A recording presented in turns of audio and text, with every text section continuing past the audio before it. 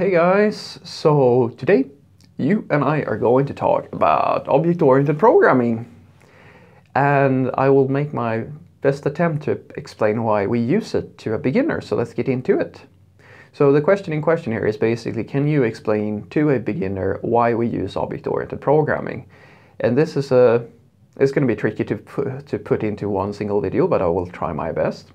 So the best way that I can describe this is that when we work with software and logic, we have different so-called entities or domain models that we want to express. If you think about it, there are these natural concepts whenever you try to describe a problem that you want to express.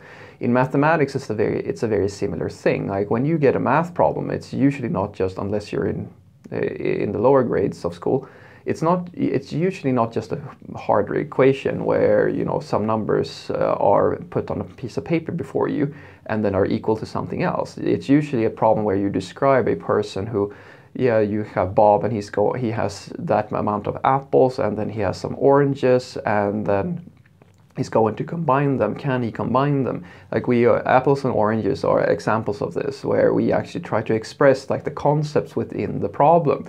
And that is what we call a problem domain. In other words, we have these words that very easily describe an entity within our problem domain or our system. So in the programming world, an example would be if I have a web shop, I very naturally need to map certain entities that have information. An example is I need to explain what a user is to my system. I need to have some representation of what a user is. And a user usually has some properties. These properties are just pieces of data that I need to store about this user to be able to do things efficiently. An example is I need to know their name, I need to know their email address and their street address so I can send them orders and things like that. These things needs to be in some type of structure, and these properties apply to any entity basically. The same goes for an order. An order will contain maybe a user reference, like an order will have a reference to a user so I know who made the order, and then I will have a list of items or products that this person has actually desired to purchase from my web shop, and that brings us to the product, which is also an entity.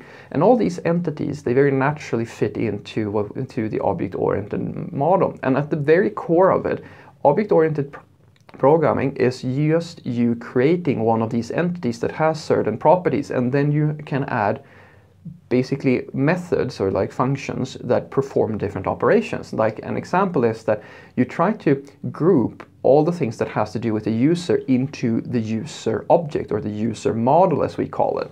So you might have a user's name, username and address, and then you might have a method that says something like to be able to print the personal information of this person, or maybe you have a method that says update the address of this person if they change their address or if they change their email or something like that. Update email, things, or update name if that's also possible to do within the system. And these pieces of functionality in object-oriented programming, what you want is to group all of those things together into, well, ideally it doesn't have to be one single file, but one single entity, so that all of this functionality or this grouping of properties and logic is as closely associated to the information about the user as humanly possible. Now, that is the foundation. It's just a way for us to structure and group our logic. So we create an object, which is the whole idea of object-oriented programming, that represents the data and the functionality that we have within our system that is related to that specific entity, so as an user. The product model might have, all right, the cost of the product and some product information, and it might have other like specific things that are related to the product. So you don't put that in the user, you put that in the product model. And then you have the order model. As I said, it might have the order model might have these properties such as the user that we're going to send the order to and the product that is going to get sent. And then it might have a few methods that says things like send email to user when order has been processed, or things of this nature. So I hope that makes sense to you. You simply, in object-oriented programming, you simply group things by association to the entity that you are that you're working with. And then we have other pieces of functionality that allows us to work with this, where we have more advanced concepts such as, say, inheritance, where you say that one entity is a child or a subtype of another entity. And that's where this kind of comes in, because in our system, let's say that we have a user. Now, our users are just people who we want to give a certain we just want to associate certain information with these users and certain functionality. But then we have another type of user. Usually a very natural subtype of a user is an admin or an administrator. And they basically have the same rights within the system, because we want our admins to be able to log into the product, to store this information about themselves and use different parts of the system just as anybody else. But they should also have some extra benefits. So then you can say that, all right, I will create a subtype from a user which we call an admin, and they have pretty much the same information. They have a name, they have a username, a name, an email, and all of this stuff that the user has. But they also have certain things such as, say,